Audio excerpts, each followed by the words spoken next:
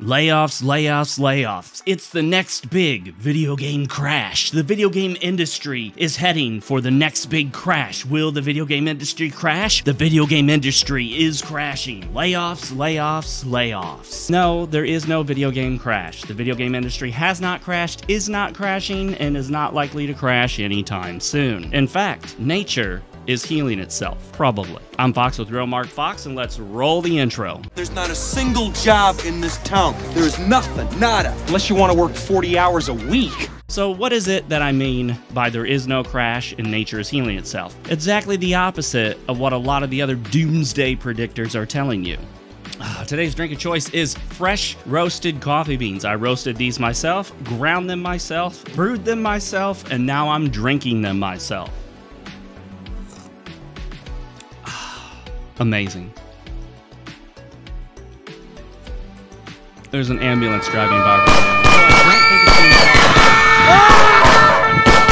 Yes, my friends, while everyone else is preaching doom and destruction and the end of days, I'm telling you that this is probably a good thing. You see, game development studios and game publishers have been massively bloated. Not only are the studios themselves bloated, but the games are also immensely bloated. You see, we don't just have AAA titles, we're now into the quadruple A, where some video games cost more than large Hollywood movies. And at the end of the day, we've got game development studios creating over $100 million budget games that don't sell. Nobody wants these games. They're spending hundreds of thousands of dollars on these massively impressive cutscenes that nobody cares about. We're all just hitting the start and A button and holding the B button to skip them because we don't want to watch our games. We want to play our games. Did you hear that, Hideo Kojima? We want to play our games. We don't want to watch them. Just because you couldn't make it as a movie director doesn't mean that we have to be subjected to your movie wannabe video games. The big problem with games nowadays is way too much budget, way too much in the production values, and not enough in the actual gameplay. You see, games need gameplay, and what we're getting more and more of is not gameplay. No matter what game it is, whether it's Immortals of Avium, that slogfest, or whether it's Final Fantasy VII Rebirth, which is lots and lots of watching, lots and lots of cutscenes, lots and lots of boring walk and talk, lots and lots of blah blah blah, blah blah blah, blah blah blah blah blah blah blah blah blah blah blah blah blah blah. Skip. You know what I want? Gameplay. Yes, that's right. Mother.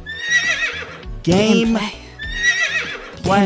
Games need gameplay. I want to play my game. I don't want to watch the game. I don't want to listen as the game unfolds. I don't want to just hold the analog stick in the up position while my character slowly walks while some douche nozzle in front of me yak about boring shit I don't care about. You know what the best part of Final Fantasy VII Remake Integrate is? The parts where I get to play it. You know what the worst parts are? The parts where I have to watch it. The industry is bloated. The games are bloated. They cost way too much to make. It's unnecessary. And this, my friends, is hopefully nature healing itself. This is a necessary purge. We need to get rid of the chaff, get rid of the fat. It's time to cut the fat, excise the fat, get rid of the trash, throw away all that extra stuff that we just don't need, and get back to making games with core gameplay loops that are fun. That's what it's all about. A lot of you love Vampire Survivors. I don't. I found it intensely boring, but I get it. Many of you absolutely love it, and it's because you enjoy that core gameplay loop. Does Vampire Survivors have multi-million-dollar budget cutscenes? Does Vampire Survivors require you to push and hold the analog stick in the up position while you slowly walk behind a character yakking at you for minutes at a time? It doesn't. It just has what most people consider to be fun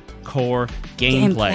What about Helldivers? Fun core gameplay. We need to get back to fun core gameplay loops and less of the cutscenes, less of the walk and talk, and of course, less of the stench, less of the putrid, disgusting, stinky diaper stench of companies like Sweet Baby Stink. Once we excise all that garbage, including the entire DEI ESG departments, once we get rid of all the extra stuff we don't need, we can hopefully get back to smaller budget games with actually fun gameplay. And that, my friends, will benefit all of us. A lot of these people out here, these commentators, want to pretend like there's just some infinite supply of money and the companies shouldn't have to let go of anybody. Nobody should get laid off. Everybody can just keep their positions. Well, that would be great, but guess what? That's not how reality works. When your company is bloated with unnecessary human resources, and I hate that term, but that's what we say, when your company is bloated with unnecessary people costing the vast majority of the company's expenditures, well, you gotta excise the fat. You have to get rid of some of that. I don't get excited over people losing their jobs, typically, unless their jobs are in positions that suck, like DEI and ESG. Those people are pure evil. Anti-white, anti-male, anti-hetero, evil people. So when an ESG or DEI person loses their job, that's a good thing. That's an absolutely positive thing for everybody. But when a regular developer, just someone who does graphics or gameplay coding or what have you, loses their job, well, it's unfortunate, but not necessarily a terrible thing. What we're seeing here, I hope, is the natural landscape of gaming healing itself, purging itself of that which it doesn't need, and hopefully other game studios will rise from the ashes like the phoenix to create new, fun, innovative games that have, you know the word I'm looking for, what do they have? What do they have? Let me hear it. Gameplay. That's right. Gameplay. Let's get games back to gameplay. And you know a game that has gameplay? Magician on the NES. What game could possibly have more fun gameplay than Magician on the NES? If you made a game like Magician on the NES. Oh, best game ever? Possibly. Second only to the original Magician on the NES. Thank you guys for watching. I really do appreciate it. A huge shout out to Super Real Gamer Drunken Dwarf, and a shout out to Real Gamer Cornelius Nolan, who has his own YouTube channel that you can definitely take a look at. I really do appreciate every single one of you. I'm still a small-time YouTuber, so I notice every like, I notice every subscription, I notice every view, and one of the best things you can do for me, subscribe, leave a comment, tap the like button gently, don't abuse it. Don't be abusive to the like button, but if you want to really help support the channel, do all that and become a real gamer or super real gamer. Real gamer starts at just $1.99 a month. You get cool badges, icons, and emojis, and you get shout outs in the videos as well. Again, thank you so much for joining me. And as always, my friends, for Fox's sake, stay real, gamers.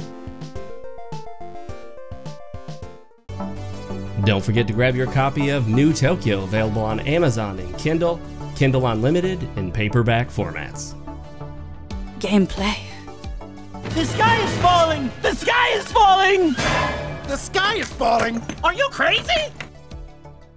Magician on the NES.